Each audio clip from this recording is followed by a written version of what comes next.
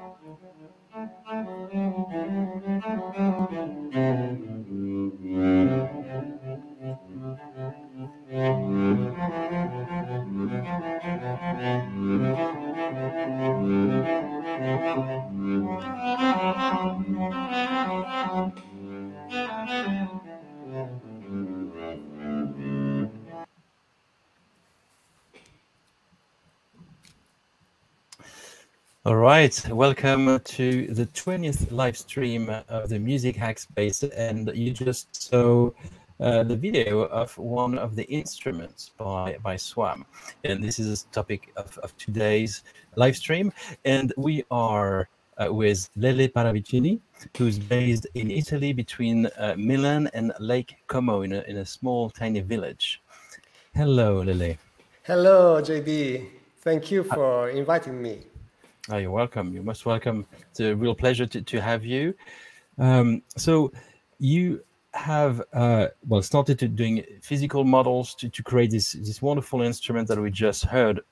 But you are not destined to do that. And I would love to hear more of the story of you and Stefano. Stefano is not here, but Stefano being the sound designer who has been on a quest since 2003 to create beautiful sounding software instruments. But for you, what was your journey and your trajectory? Yeah, usually when we talk about our story, we usually are me and Stefano. So Stefano usually starts from his point of view, but this time I want to tell the story from my point of view. So I was a web developer at that time, so it was 2009. So I was working for a company here in Milan and around Milan. But I was I have been always passionate of music and music technology. So I had my own website where I published some pages about how to write VST plugins in Italian language. So because at that time, all the resources were in English. So I decided to write everything in Italian on my website. And I remember it was 2009, and I received an email from Stefano Lucato, is my buddy now, and he did found me because of this website, because I was the only people that published something about how to make VST instruments in Italian. And since he was not so proficient in English, he wanted to have to meet a developer that was Italian, and he was able to make a VST instrument. Because he told me he was he had ideas to create a new technology to make a good sounding acoustic instrument. So, at that time, he was working with sample modeling on some libraries for Contact, but already with some advanced scripting to morph the samples in real time, so that to create some good behavior for acoustic instruments. Anyway, I was a web developer with passion of music technology, and when I received this this email, and he wanted to make something with me about this new proficient technology. I mean, new way of making sounds. I was really curious, and and I said, why not? So I started with him in 2000, at the end of 2009, and he explaining his idea, and I helped him in building the very first prototype of SWAM, that is an acronym for synchronous wave acoustic modeling. And it is a way to morph the small samples of a solo instrument so that it can be combined with some principle of physical modeling. So the very first technology, so the SWAM, is not pure physical modeling, but is a true hybrid between samples and physical modeling. So right, well, sorry, go on. No, please.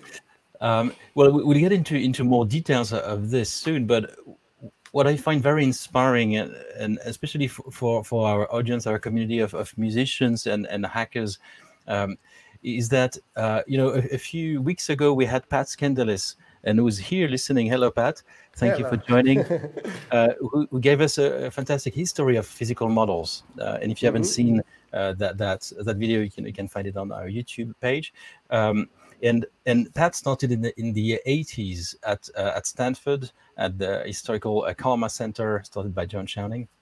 And he had with him some of the most advanced researcher in physical models, and it was going to be the big thing, which it didn't become in the end. But what's interesting is that Stefano, being a sound designer and you a web application developer, on your own, you figured it out. And 10 years later, you gave a lecture at Stanford at the Karma Center.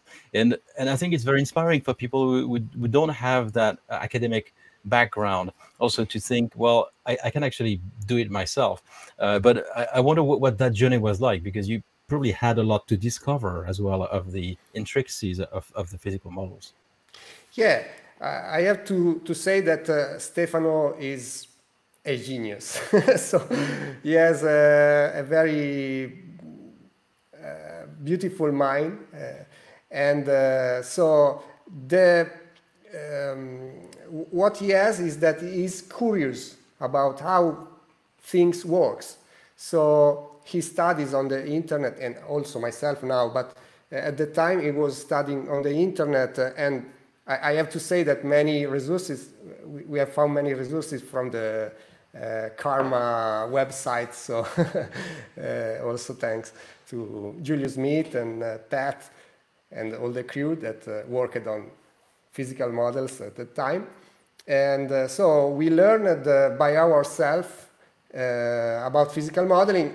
I have to say I joined those sources with my knowledge, because I am in telecommunication engineer, so I have studied here in Milan about engineering, so I have a solid math and physics background, so I could use that background to help Stefano, that was more intuitive, more he used more the curiosity and the I don't know,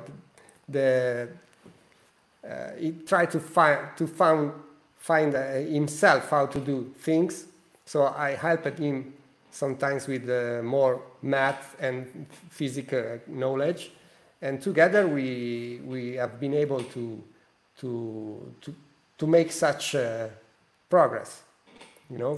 Yeah, no, this is fantastic. This is great. This is exactly why we exist in Music Hackspace, to put together passionate artists with a vision of something, along with engineers able to help them with their vision. So I hope it's inspiring to others. I know you have prepared a few slides. Maybe are those slides that come from the lectures you gave at Stanford? Yeah, I just extracted some schemas. I prefer maybe to speak about that and show just some schemas that can be useful to understand. So Great. Well, I'm going to okay, leave you to it then. yeah. So basically, I just give some ideas about SWAM. That so the acronym is Synchronous Wave Acoustic Modeling, as I said, and the basic idea is that we sample chromatically an instrument on different dynamic layers, but these samples are just first are very dry, so in a quasi-anechoic room. So we don't, as in opposite from sample library that maybe they want also to give to the composer, to the user, also the good reverb in a good room, let's say. We need very dry samples so that we can process them and morph, shape them in real time. And also these samples are very short, so maximum 2 seconds or less. In this way, we have several advantages. First is the space that on the hard drive, on the memory, is very low. And also the musician, when he is about to record these samples, can do it just in maybe one day without any fatigue, any stress, because it can reach higher notes without a lack of breath, for example. What we do then is, using these very short samples, we use a technique that we have built to create an infinite loop, basically. Infinite loop that there is no loop point audible. So usually when you make a loop on a sample to have a long sustain, it's difficult to not having a loop point, audible loop point. Our brain can feel it, even if you use crossfades and so on. But anyway, you can hear. With our technique, we are able to use a very random loop point that is not audible by our ear. So with all those samples, we create a structure that we call the multi-vector wavetable, and we can basically read this multi-vector wavetable in any point, in any multi-dimensional point. So passing from very low dynamic to high dynamic in a continuous way, without artifacts, without phasing artifacts. We can also pitch between different notes, also without artifacts and phasing problems. So with this technique, we can have a very coherent, a very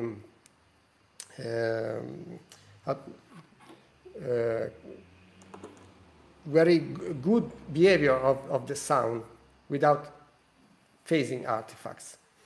I can show, for example, on our saxophone that I'm running now on Camelot. That is also another product that we are making and for the live performance management, but we will have time to speak later. So this is our saxophone, and if you can see,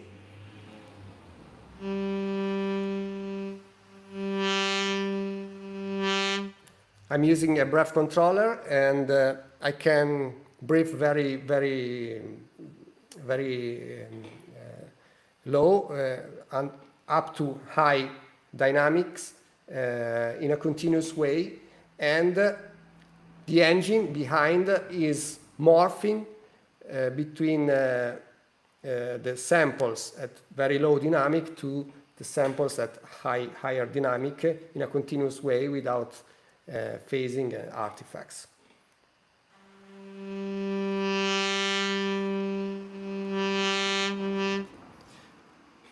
Also, we can have a morphing between adjacent notes, for example, making realistic bendings.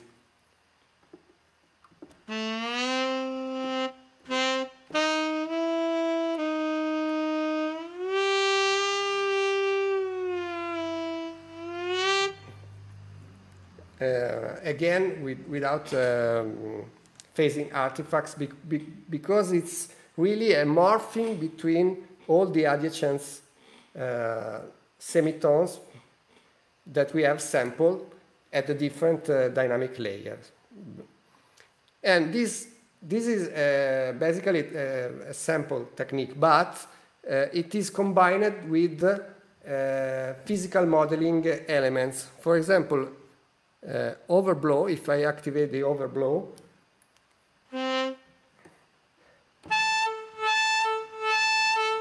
this whistle that we hear is not sampled. It comes from some elements of physical modeling that allows to hear this whistle that is the same phenomena that happen during in the real things, in the real instrument, basically. What is important to note is that in an instrument like this one,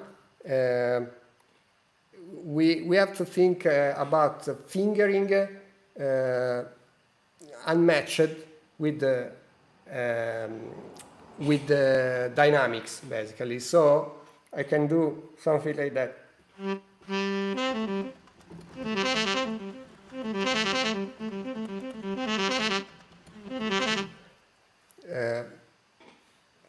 Passing from a very low dynamic to high dynamic in a continuous way, but independently from the fingering that I'm doing. Usually with sample library, since often, I have to say, the dynamics is controlled by the velocity of the note. In this case, the velocity is used to make the transition time between notes when they are when I play legato. So legato, to play legato, I don't have an articulation to select, but it is enough that I overlap or connect two notes. So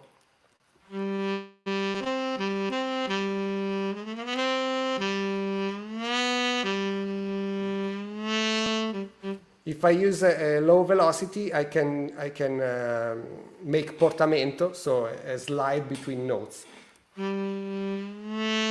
If I use a high velocity, it's a legato.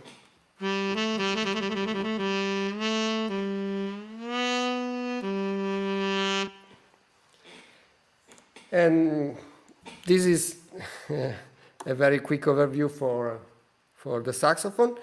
And I can select also an alto flute, for example.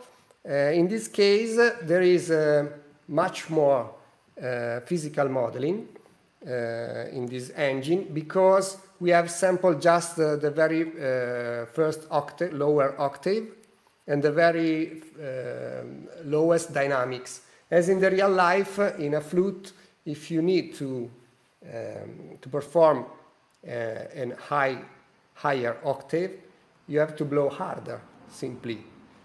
And we have done the same. So we have sampled the basic octave and obtain the higher notes and higher dynamics with the physical modeling concepts. So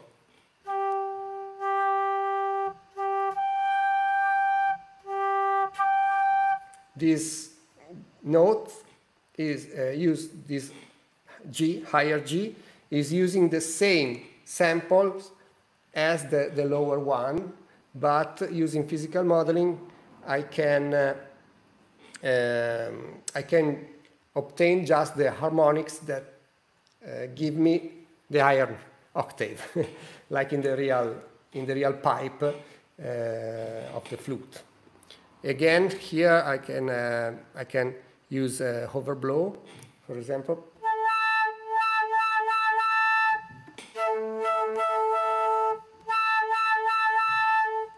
Depending on the octave or portion of the pipe I play the note, the overblow note will be 1 octave higher or 1 octave and a fifth higher, and so on, because it exploits the harmonic series in a pipe, because these derive from the physical modeling concepts.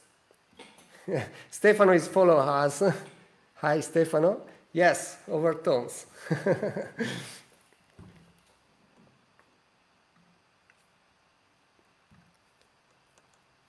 So I can show you just briefly this schema that is the schema that realized this SWAM engine. We have a MIDI processor that processes MIDI events and provides signals to the other elements of the engine. The core of the engine, of course, is the multi-vector wavetable.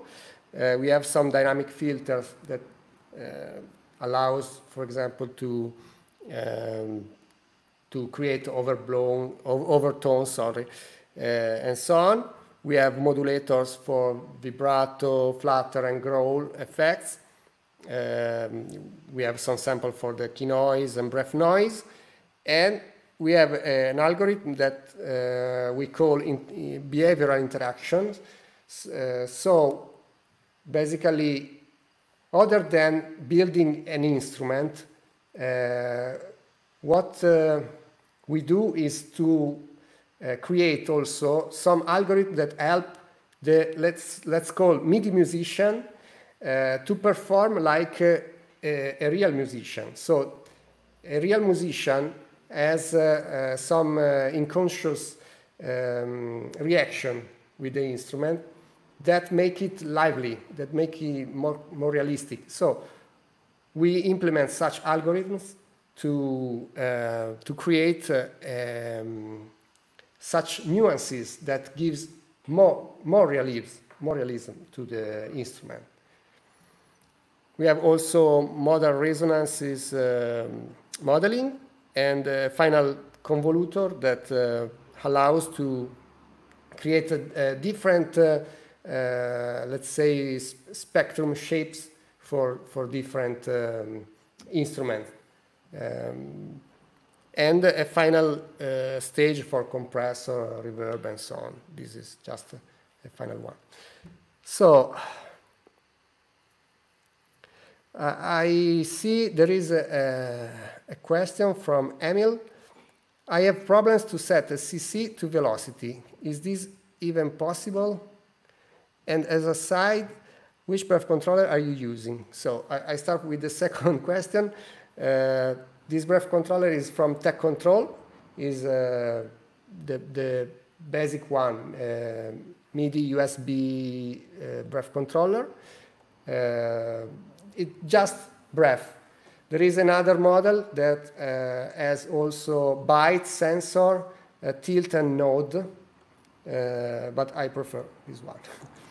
And it's not possible to set CC to velocity on our instrument, but it's possible to set a CC to the portamento time. So I can show also here. So in our instruments, it's possible to map the portamento time here to a given CC. And on the main window, it is necessary to select CC for the transition time. This way, you can control the portamento time between notes using a CC and not the velocity. I hope I have replied to the question. So this was the first technology, sample-based, but anyway with the concept of physical modeling. Well, this is great. You have a few videos that are on your website that I think would be interesting to show. If I might share one of those. So which one do you want to show now? Do you have a preference? There is a video for a saxophone, so it explains. So there is Stefano playing a saxophone, and he also explains a bit about our technology. All right, let's watch this.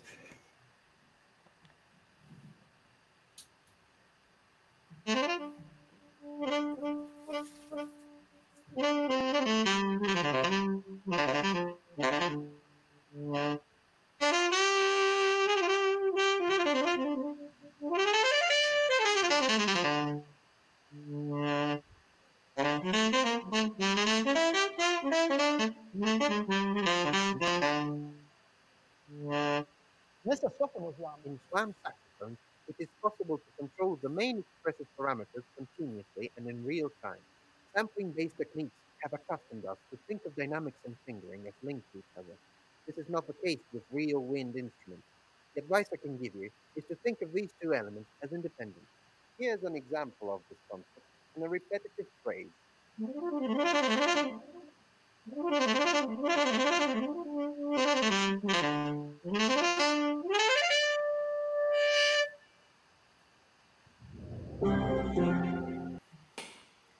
As you can see, Stefano is the master of the expression pedal.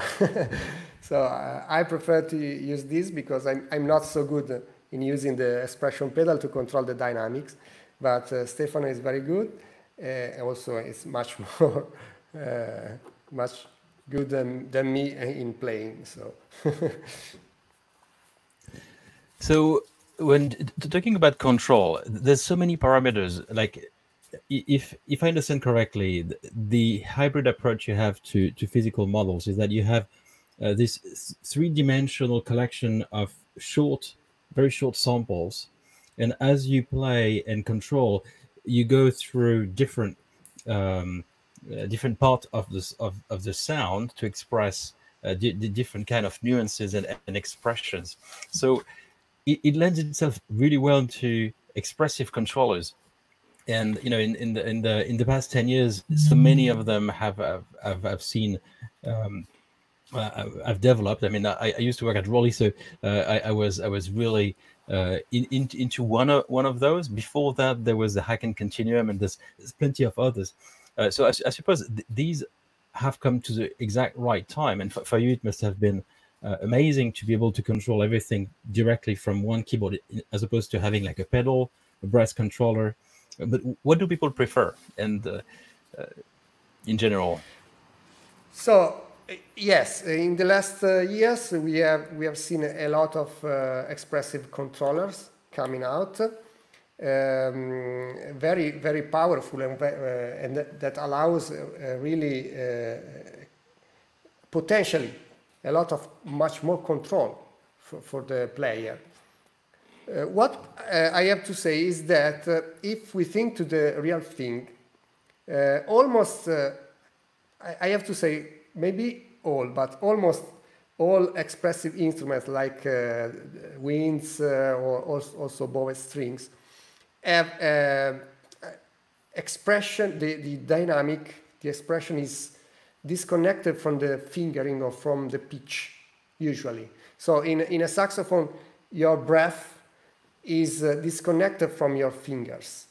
In a bow strings, your bow is disconnected from the left hand that is making the pitch on the string. So it's true that, for example, expressive instrument like the Rolly or Continuum or l'instrument allows you to have everything under your finger, but there is a small drawback, that the risk is that you control both the pitch and the expression, the dynamic, with the same finger. So you have to be more careful about how you control the sound. So they are really good surface, but they also expose a new risk of missing the realism. You know? Yeah, that makes a lot of sense. I understand completely. And there is actually a question by Benjamin. It's a bit long, so I'm going to paraphrase. But essentially, is asking, you know, if there would be interest in designing instruments with MIDI instruments or electronic instruments with the shape of the instrument that you're reproducing, so that you have as close as possible to the real thing, which would have a lot of interest for people with a limited range of motion. You know, like there are musicians with disabilities, or people who breathing is a problem, for example. So a saxophone is out of reach. Yeah. But if you had everything but the breath and you replace this with a pedal, I don't know. Yeah. So what's your thoughts on that? Yeah, I think that MIDI allows any of us to play a sound, an instrument, through a different physical interface, you know? So you can become a master of a saxophone playing on a regular keyboard, or at the same time become a master of a violin playing on a keyboard or on a wind controller, you know? So MIDI opens this possibility to play the same instrument, physical simulation of a physical, a real instrument, using a different human to computer interface, let's say. And this, as you said, opens also the possibility to people with disabilities to play such sounds with a totally different interface. What we have to do as developers is to try to interpret the MIDI signal coming to the engine and make them as much as possible, convert them as much as possible to play something that is realistic, you know? Avoid paradoxes, for example, or something like that. So that when you play, it's natural to feel the reaction of the instrument. Yeah, and I suppose Simone probably is behind the audio modeling handle here, and is completing this by suggesting to start thinking musically like a saxophone player or strings player as a first step. Yeah, and I've seen it. I've seen it in musicians playing with a keyboard, you know, really trying to rephrase something very specific, like a particular saxophone solo, and starting there to really get the what's unique, and the gesture on the keyboard or any other instrument does change.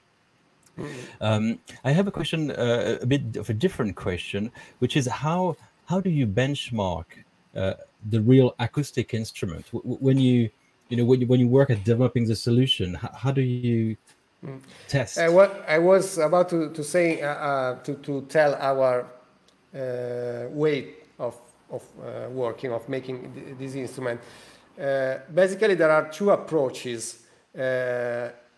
A pure, let's say, academic approach that using math, you compare something that is real with the thing that you are building. So, for example, you can measure the variance of a given index or a spectrum variation or a centroid or something like that, and act on the variables of the model to get close to that result. So this is more a scientific approach. We have this approach, let's say, during the design of the structure of the instrument, but then here I have to say Stefano is this beautiful mind that I said before, is comparing by ear the result, and 99% of the time he understands what is the variable to touch to get close to the final result. So this is incredible. Yeah, this is incredible. I was wondering if you had, and it's probably is a question you heard already, but if you were doing something similar to the Pepsi test, you know, the campaign that Pepsi did, where people would try a Coca-Cola and a Pepsi, and know which is which. And in your case, it would be like, is it a real instrument or is it one of ours? Yes, have you done it? A blind test. We didn't done personally, but I know some forums have done, and if I remember well, there were several people that believed that our instrument were the real thing, but other people that understood that were not. Of course, it depends a lot of how you play or how you program the MIDI data.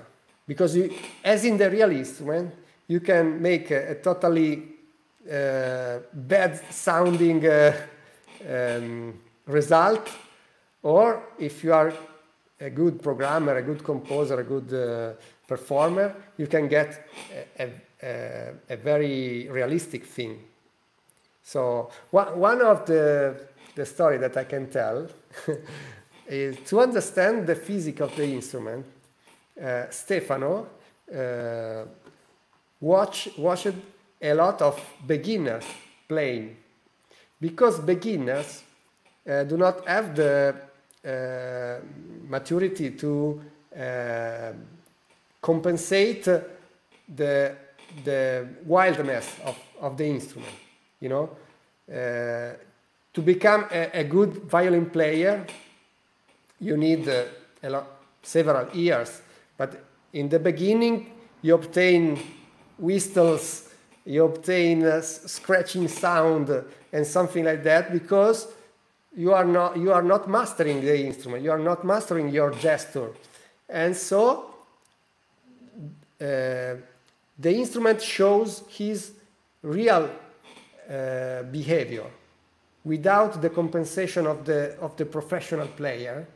You can hear the harmonics that really comes from the instrument, and that maybe the professional player knows how to avoid some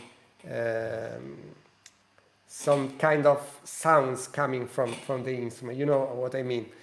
So if you listen to beginners, you say, so there is a fifth there that comes out. Wow, why is there a fifth, for example? Maybe because the length of the string or the node of the wave is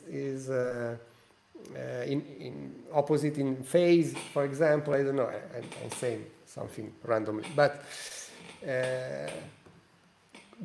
that one trick that Stefano used for understanding the real behavior of an instrument. That's very clever, and I must admit that I probably would fail as a blind test. You know, especially if Stefano plays it, I don't think I could distinguish you know, an instrument player from a SWAM instrument. Which leads me to another question. There's, you know, for the past 30 years, ever since MIDI was invented and computers starting to create and allow people to have an orchestra at their fingertip, even though it was really bad 20 years ago, 30 years ago, it was pretty bad. You would recognize it. But ever since, there has been a debate or anxiety for musicians, feeling, well, am I going to be needed? Do I really need to learn the clarinet today if if all this technique can be mastered with just like a few controls? What do you have to say to those musicians? I mean, I'm sure you don't want to put them out of a job, but what do you think about that debate? Firstly, I can say that we cannot avoid this, and but because sample library already can steal the job. So we prefer to make instruments than recordings, because this is the truth. A sample library is a recording of another player that plays an instrument, and you replace a potential player with such a recording. Our instruments are playable in real time, so you can still have someone that plays them, maybe using an EWI or a wind controller. So there is still a player needed there. Also, I have to say that we have, for example, Dino Soldo, that is a saxophone player for Lionel Richie, that on stage, of course, it plays saxophone and it plays a real saxophone. But maybe for just one song, he needs a bassoon or a clarinet. So instead of having maybe a backing track recorded, it's better to have a player that already knows how to play a saxophone. So maybe using an AWI with the saxophone fingering, just plays a phrase of clarinet or a flute or a bassoon. And there is also another thing that I can think, and I remember Stefano always mention, is that if you make a demo of a new song, for example, and you want to give this demo to a producer to listen to it, and you use a bad sounding saxophone, maybe a sample library that is not realistic during legatos and so on, the producer can say, it's better not having a saxophone in this song. Maybe let's use a Moog for the solo. If you have a saxophone that behaves like a saxophone, maybe you can hire a saxophonist to play that piece, Yeah, that's a great point. I think that it opens the possibilities for anyone producing music in their bedroom and who can't afford to hire a professional saxophonist to still create something very interesting.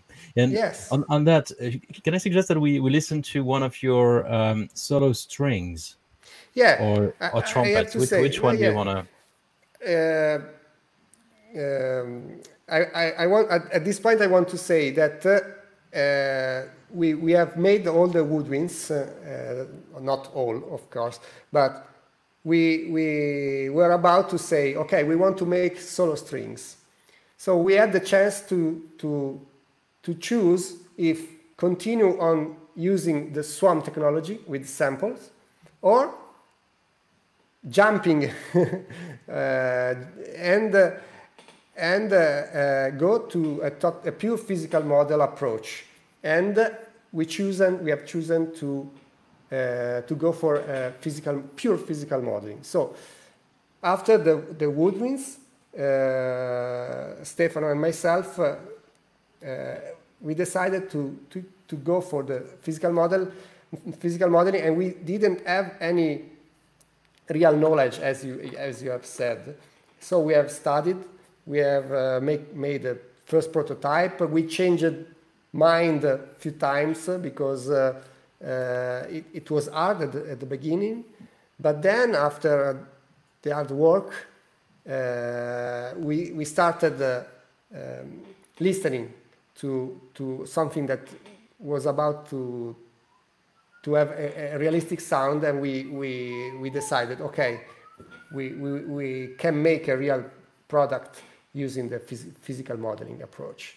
So we can listen to maybe the solo strings demo, and then I can go on. Great. Okay, so the solo strings demo is coming up. We're going to put that full screen and listen to it.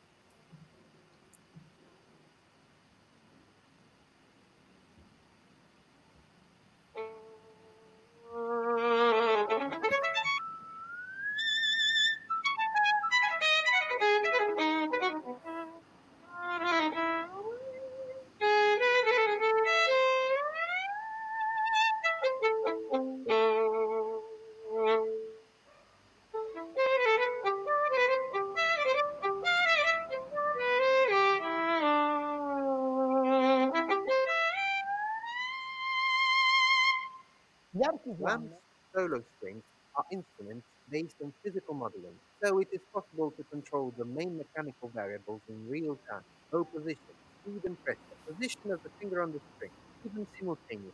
For example, we can combine a more or less rapid portamento during a crescendo or a diminuendo while we are playing a tremolo. There is indeed no limit to the number of possible combinations.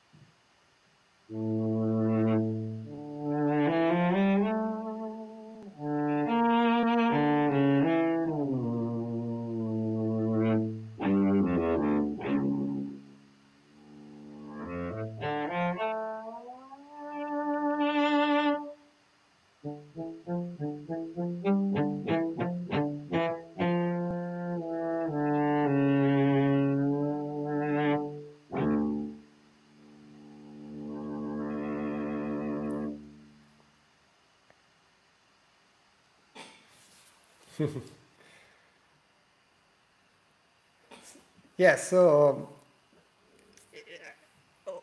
today is still amazing for me that I have helped Stefano in programming the model to listen to such fidelity of a physical model. If you consider that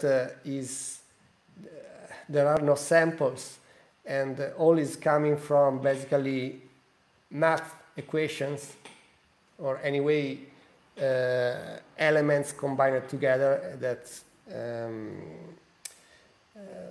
are not based on a source of oscillation or samples. So because remember that. Thank you, Chris, for your comment. I think that would make the team very happy. Just to summarize what physical modeling is, the sound is not generated by an oscillator or by something that is pre-recorded. Physical modeling is making the condition on a simulation of a mechanical system. So making the condition to generate that sound. The input of the model are just variables that are slowly changing compared to the sound. So for example, the bow speed or the finger position, the bow position are just... Yes, you are listening to a question. Thank you, Stefano. Are just the input to the system, and the system, thanks to such inputs, has the conditions to generate the sound. So we are not producing the sound directly, but we are making the condition to generate the sound. And Sorry, go on. Yeah, okay. In nature, this is often connected to concepts like thresholds, balance between forces, and so on. For example, on a bow string, you have the bow that scratch the string, and there is a well-known phenomenon that is a slip stick. So the bow stick on the string, and how to say, it is glued together with the string until the tension is so high that it slips.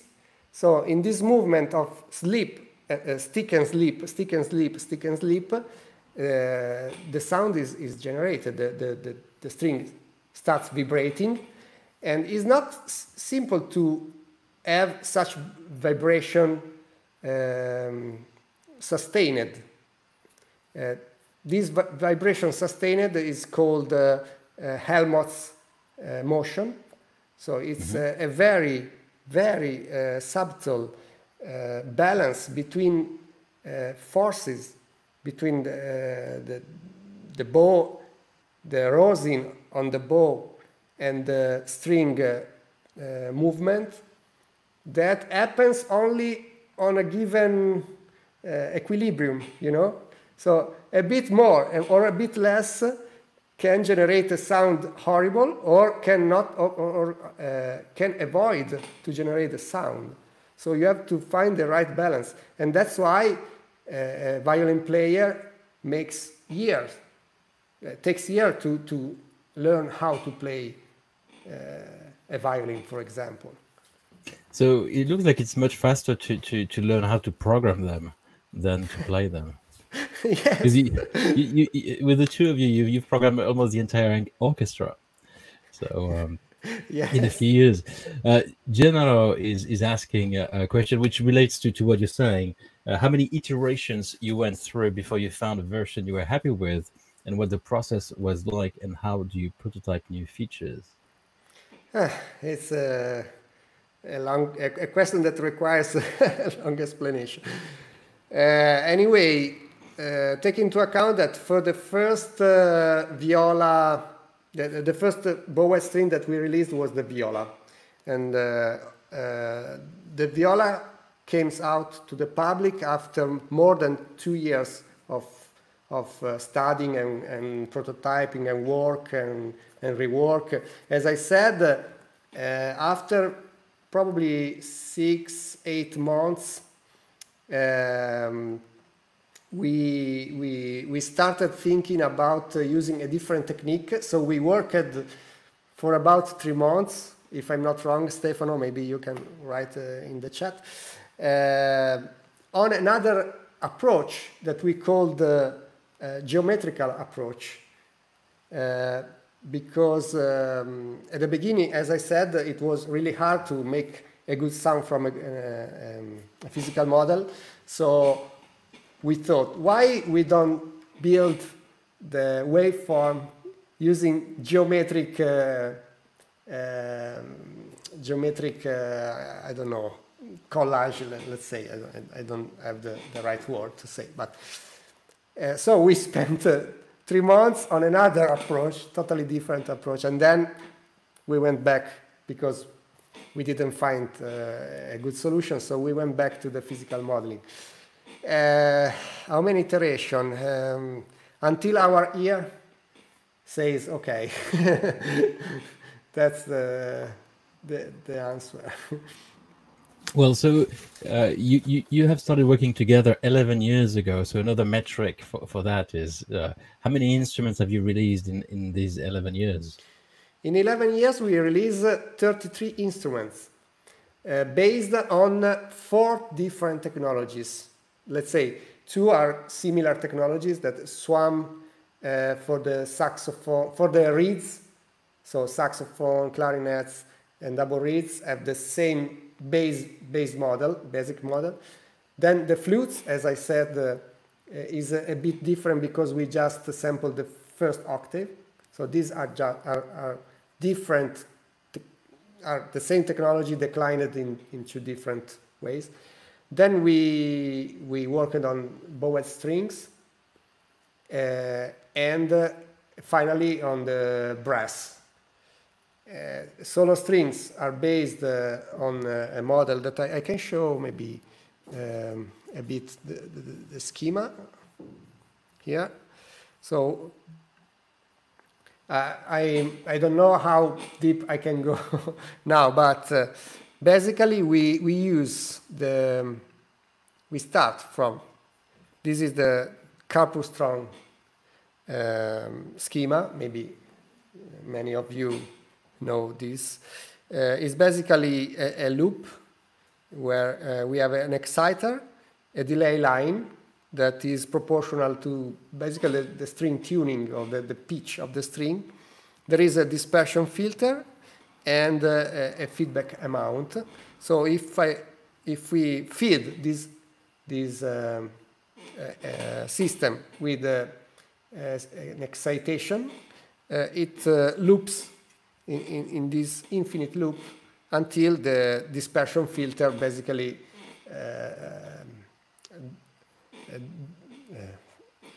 make the signal disappear. Okay. So this is the very basic emulation of a resonance string. So we applied this resonance string to a more complex model that is that we found, of course, from the Stanford University models, and we applied some modification to what we found in literature. For example, the main change that we made is on the interaction between the string velocity, let's say the bow and the string, which is the differential velocity between the bow and the string.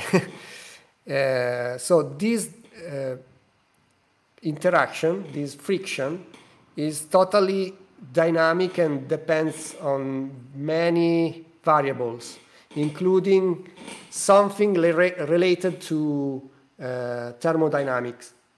Because if you think that the contact point between the bow and the string is very thin, and the temperature varies very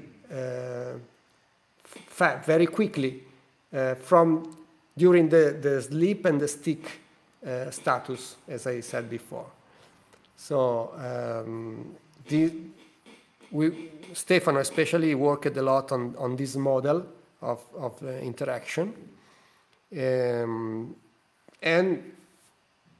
I have to say at least 50% of the realism is given by this model of the friction between the bow and the string.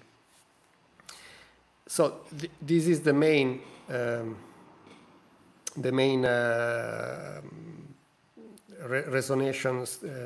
resonator that models the strings, and the output is a model of a bridge and the body of the bow strings that is simply given by a convolution algorithm where we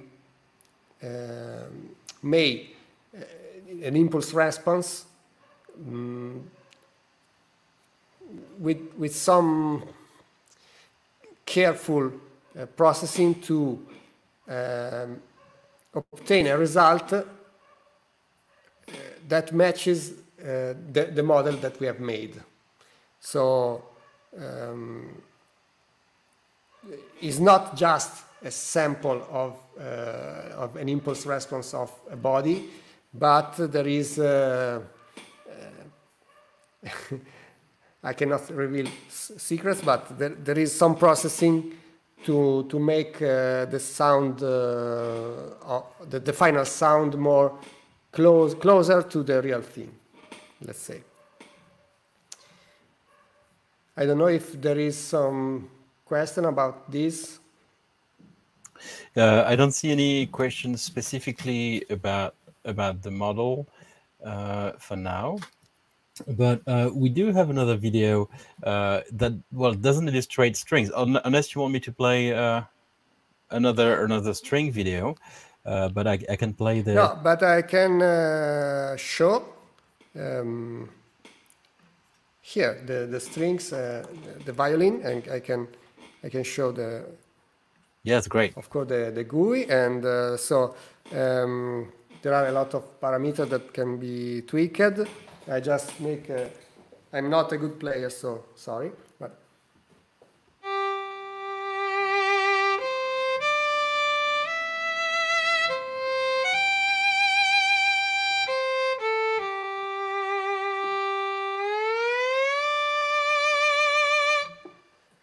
As you can see, I can the same behavior of the woodwinds has been applied here. So you just learn a way to play. So also in this case, the velocity of the second note, if I play legato, controls the portamento time, so the glissando between two notes, if the velocity is low, so if I press gently the second note. Or it's a true legato. So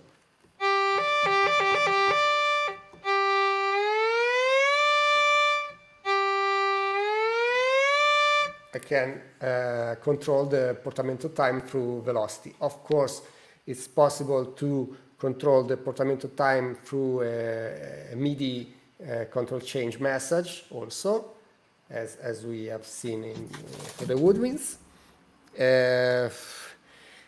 There are a lot of parameters, so we can control bow pressure. So starting from a flautando sound until a scratchy sound.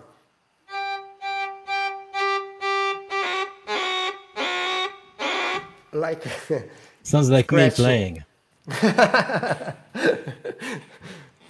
Probably also I'll do the same. And we can vary the bow position.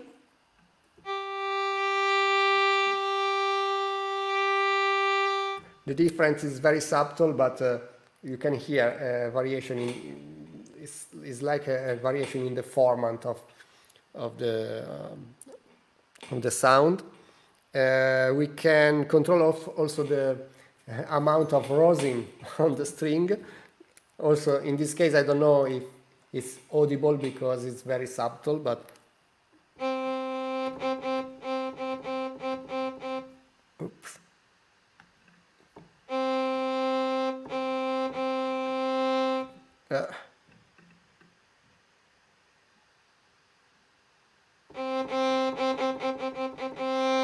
It's very subtle. There is a like at the beginning. We can control the open strings amount, the bow noise of the bow. This is incredibly precise. Yeah, you can play harmonics. If you don't know the instrument, it must be pretty difficult to get to play them correctly, doesn't it? Yeah, I have to say, if you want to play just out of the box, you can have already a good performing instrument. But if you are a composer that you want to go to details, so act on very deeply on the parameter, you can obtain really almost infinite combinations of violins. This is not one violin. This is, I don't know, 1,000 violins, you know? So one of the things that I want to say is that if you have a sample library, you have sampled one violin, that violin. Yes. But in this case, you have many violins because you can change body, you can change the behavior, the reaction of the instruments. So I understand. This is There is a question from Benjamin Williams. Thanks, Benjamin, for this. It's a bit long again, but it resonates with some things I've heard Stefano say in the past about why you chose to do solo instruments as opposed to big ones. I mean, the question is a bit different, but I thought you might have yeah, because something to say about this. yeah, I have to say, to make many instruments, you have to start from one instrument. So this is just the first step. Indeed, we have planned in the next year, probably, to release an ensemble of instruments. So we will make ensembles of all our collection. So there will be bowed string ensembles, woodwinds ensembles, and so on. So you can, with one note, you will have maybe 6 players playing together, so controlling a section of musicians, playing the same note, of course, but anyway, in a section. Right. There is another question. I'm not quite sure I understand, but from Antonio, if you well, I suppose the question is: have you considered making new sounds that are using the model you have to that sound not non-realistic? Yeah. Well, this question has been asked many times. So we started the first challenge that we have was to create something that was realistic, because it's more difficult to create something that sounds realistic than something that sounds unrealistic, because you have the fantasy of creating anything you want if you don't have a means of comparison, you know. So it's more difficult to have something realistic that you have to compare to. But the answer is yes. After we will release the ensemble, we will focus on probably we will focus on a synthesizer that will have the feeling of an acoustic instrument, but creating new sounds. So you can maybe combine a bow with a pipe or a breath, a string that is blowed, for example, I don't know, or a pipe 3 meters long, or I don't know, 10 meters. Anyway. Right. That sounds super interesting. I have a final question, and because I think we should wrap up shortly. Yeah. Which is about MIDI 2.0. I know you've been involved in some ways. You demonstrated your instruments 2 years ago at NAMM when the first specifications started to be implementable. And I'm curious what MIDI 2.0 can change for you, and also thinking of the people who are listening, what could it change for them? Yeah, so other than our instrument, we have a platform that is called Camelot. That it was the application that I used for showing our instrument now. This one, Camelot. So 2 years ago, we had the first prototype of Camelot integrated with the first prototype of Montage, Yamaha Montage, having MIDI 2.0. That was the very beginning, and so what MIDI 2.0 will offer to the final user will be, okay, it will be more higher resolution for the controllers and so on, but this is not the main feature. I think that the main feature will be more integration, and also more controls for the physical modeled instrument, because we will have, on the note on, for example, we will have more information and not just velocity. So, for example, you will have expression and other controllers also at the beginning of the note that we can use to drive the model and make the model sounding much better, because now we have to make some tricks because we have not enough information at the beginning, you know. So Right. And especially, you know, when you talk about the rate of information, MIDI 2.0 is like 3D, and MIDI 1.0 is like 2D. It's like it changes by a certain order of magnitude, and yeah. you will have a lot more information. So I suppose also for Camelot, which is going to be a central place to organize all of your MIDI instruments, MIDI 1.0, MIDI 2.0, they can all talk together. But for your instruments, do you for your software instrument, do you think MIDI 2.0 is going to change things and open possibilities for you?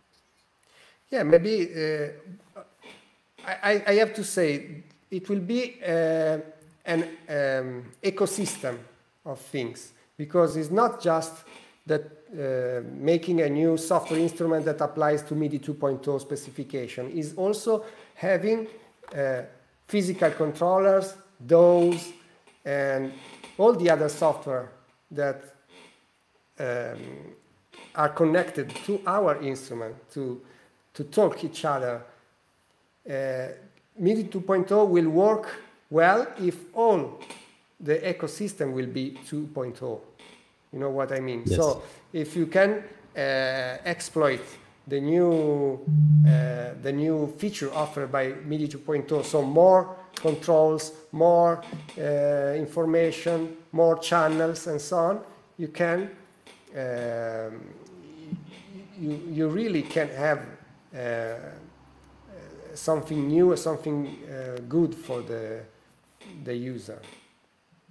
Yeah, I understand. Well, and perhaps we can end this session with a philosophical reflection from Malocchio. Thank you, Malocchio, who reminds us that, you know, the first instruments were produced to mimic the human voice. It's true, and then, you know, we started creating instruments that sounded completely different. I mean, that was the question you answered before, and now we create instruments that sound more like acoustic and real instruments.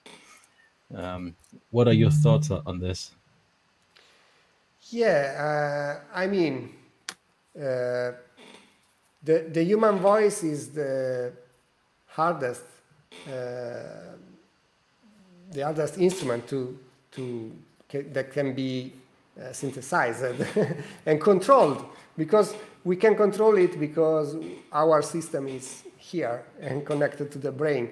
But how can you control a speech in real time while playing on a given surface? It's very difficult, but we can get closer to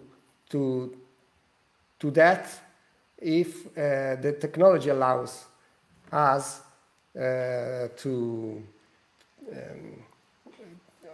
It will become much more sophisticated and much more integrated, and maybe with some AI to maybe to get closer to the human voice, or maybe learn from the human voice and create something totally different, but anyway complex but beautiful.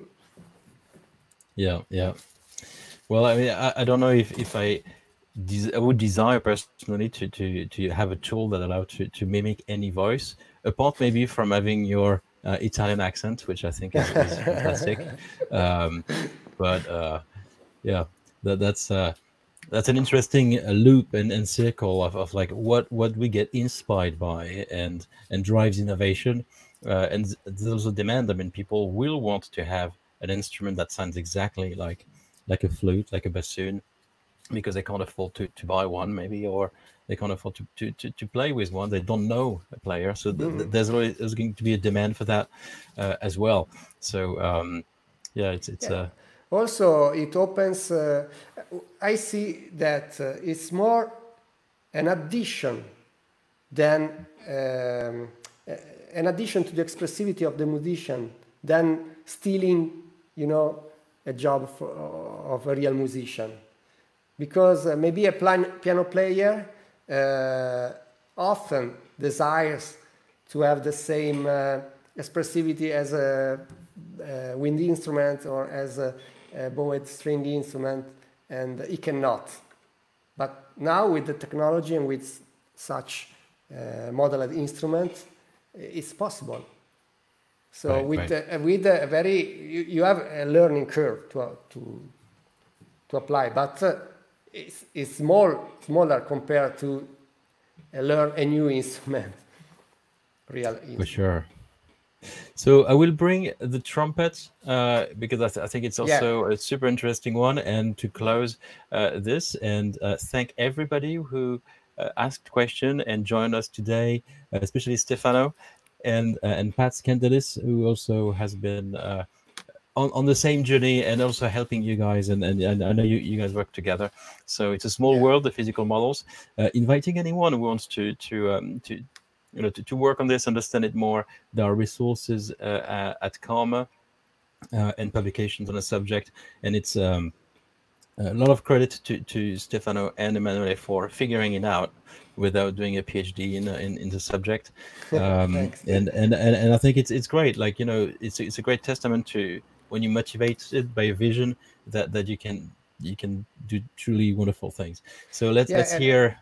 Sorry, go on. Yeah, let me just say one thing, that the solo brass instruments are the first product that we have made as a company, as audio modeling, because all the other instruments were made by Stefano and myself. And then we decided to start audio modeling 3 years ago. And then some employees were hired, and now we are a team. And the solo brass are the result of this team that worked together. So, and I'm very proud and happy about this team because it's really motivated. And I can say anybody with a curiosity, with dedication can make something similar. Great. And Emil is asking about the different UIs, and I think that could be the last question we take. And I think you answered partly this, saying that this is the first product that you made with the entire team, so the UI has changed as well as a result of bringing more people in. Exactly. Also because Simone Capitani, that is the third business mate in the company, is also our UX designer. It was a UX designer also for Rolly when he worked with you, and as well. he brought this knowledge, and we applied the UX design to the new UI, and this will be the UI that we will apply also to the solo strings and solo woodwinds in a few months. So in a few months we will apply this new framework and UI and UX to the other instruments. And for people who are not actively developing plugins, UI means user interface. So that's what it looks like. And clearly, you've seen the video of the violin before, or the interface of the plugin with the violin before. Now this trumpet feels and looks very different, looks much more modern. And we're going to have a quick look. And that's it. So I'm just going to play it and say goodbye at this place. So thank you, everyone. Thank you, Lele, for this great interview. Thank you, JB. Thank you, everybody.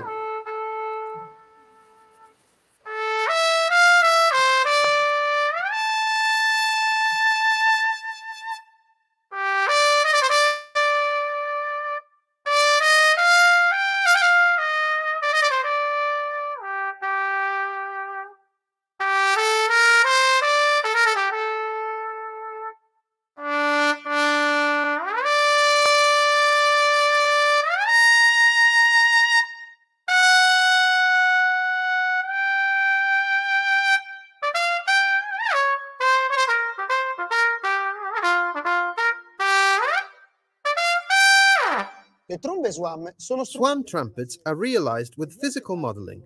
This technology allows all the typical articulations of this instrument to be reproduced in real time by acting on its main physical elements such as pipe length, breath pressure, and lip tension.